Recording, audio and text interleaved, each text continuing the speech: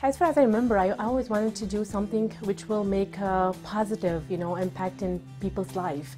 And I think being a physician, I'm able to do it, and I think at the end of the day, if I think I did the right choice for I think I did. So, I feel very satisfied. That's the reason I choose family medicine, because I don't want to be specific to age groups or, being male or females. I like seeing, developing a relationship. I feel like being a family physician, we always have to develop a relationship with the patient.